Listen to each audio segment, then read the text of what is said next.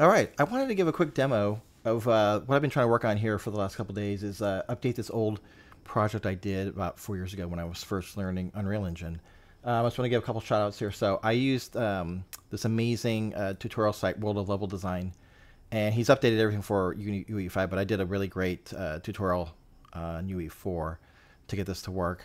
And then also I'm using Jonathan Bardwell's adding smooth locomotion to Unreal Engine, so trying to simulate Half-Life ALYX style navigation. So I'll link these both in the description, but I want to show the progress and what this is looking like in VR. So let me go ahead and pop this on. And let me stand up here, and hopefully it won't be too jittery.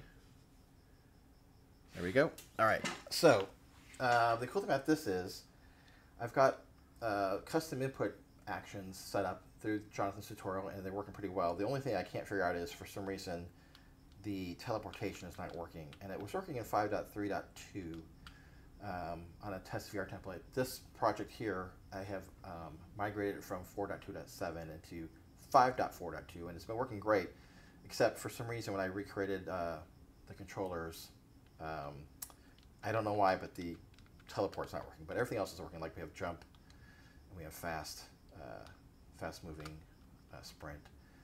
So when I made this scene, it was just the bottom level. This was the tutorial just covered making the very basic level here, and then I added all my own custom graphics and started importing my own static meshes, and then I built out this upper level here. And it really was exciting to see this now in VR. And the goal is to get this over to Quest 3. I need to package it, and then I want to see if I can get it running untethered on the headset. I might have to do some further optimizations. And then the end goal really is to get this over to Apple Vision Pro and fully immersive mode. That's the big goal. Right now, Unreal is still not quite ready for prime time with Apple Vision Pro.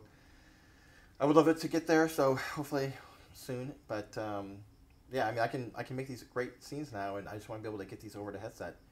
And I'll work on some animation down the road with these guys. I like to have the characters moving around, but for now, I'm really impressed. Like, I love these dust particles come out really well too.